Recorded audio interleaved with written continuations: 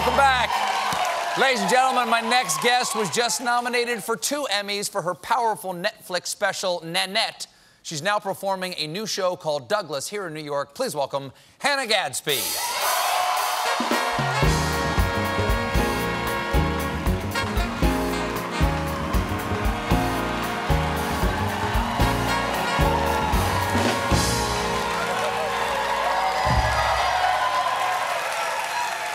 Hello.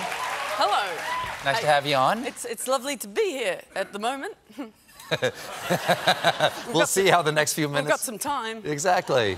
Congratulations on your 2 Emmy nominations. Thank you. Had you been nominated before for...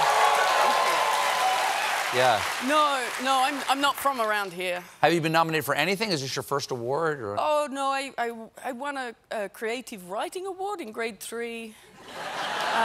That's not easy. That's not easy. It is where I'm from. Yeah. And I understand you're nominated in the same category as Beyoncé. Yeah, but I expect John Oliver will win. Sure. Yeah. Just sweeps. He just sweeps. I mean, am I in the same category as Beyoncé? Yeah. Like, Evidently, they technically, say. Technically, you are. Have you ever met her before? No. Are you looking forward? Because she might be there. You might get a chance to meet her. Are you looking forward to that? Well, yeah, I probably won't initiate. You're hoping she comes over to you, eh? We'll leave it up to Beyoncé. I think that's only appropriate. Congratulations, belated congratulations on Nanette. You're now, yes. you're very famous. You're very famous. You're very celebrated. Are you enjoying that aspect of? Look, it's new. A lot of it's new. Like, I didn't expect to get fame out of Netflix, as I like to call it now. Cut out the middleman, you know? Sure, exactly, yeah. But here it is. My life has changed quite a lot. Like, you kind of described it as like a goodbye to stand-up. Like, this is how you're going to end the whole thing. You don't write a show like that and go, oh, this is going to be popular. Like, I did not read the room.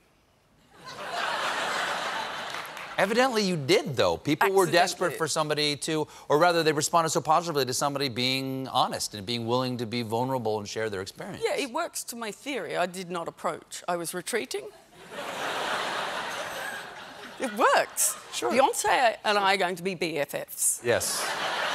This is how it works. The more you pull away from her, the more she's going to come towards you. Good luck with that. Good luck with you. I'll be out there. I'll watch from a distance. Yeah. Keep the distance. I will. From like a duck blind or something. Yeah, I'll be watching you. Near Beyonce. That doesn't sound creepy at all.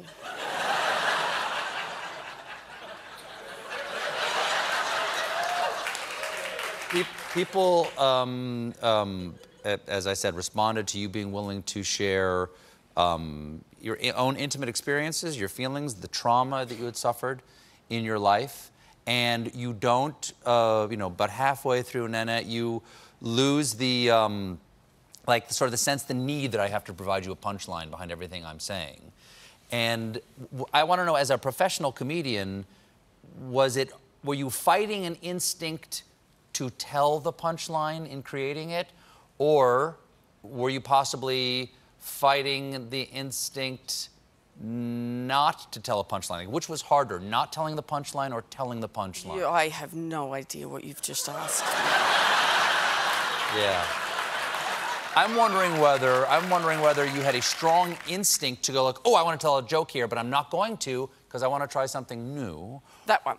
That's the one. Let's not complicate it. That was your instinct.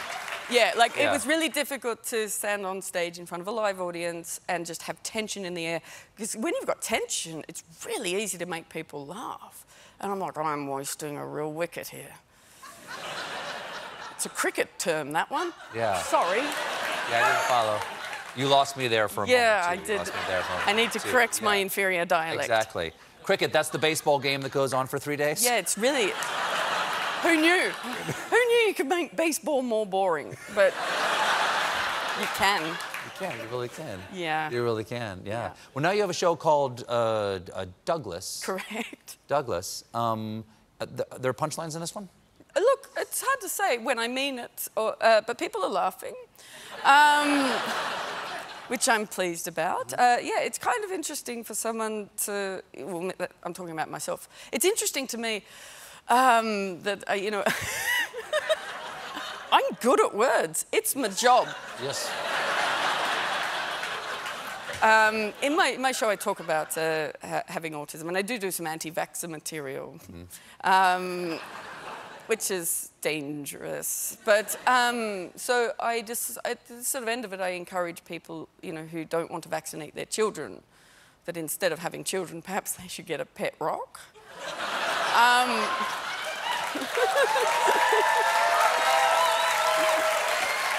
And so I've been making pet rocks to sell as merchandise.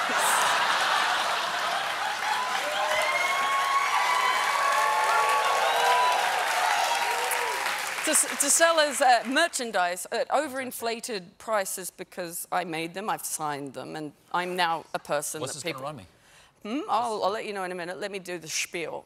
Oh. Didn't realize. Yeah, I'm not a flexible thinker. Yes. Anyway, so... signed them? Yeah, I've signed them. I'm now matching them to people. So this one's Chloe with side-eye from the meme.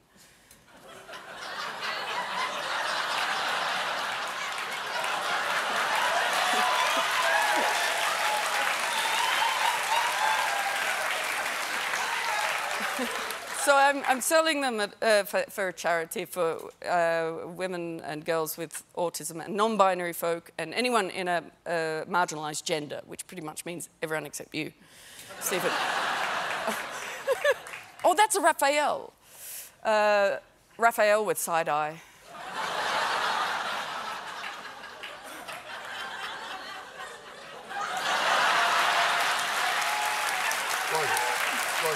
Thank you. So there, I take 100 for each, I think. I think that I got, you know, the materials didn't cost much, but my labour, I don't think you can afford me. I'll... Which one would you like? I'd like Raphael, if you know. Would you just? Yes. Classic.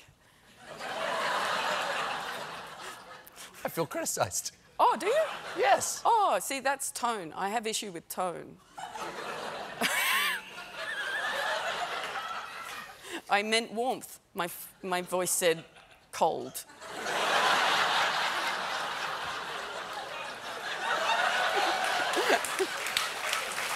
Delightful to meet you. Thank you for being here. Douglas is at the Darrell Roth Theater until September 7th. Hannah Gadsby, everybody. We'll be right back with comedian Shane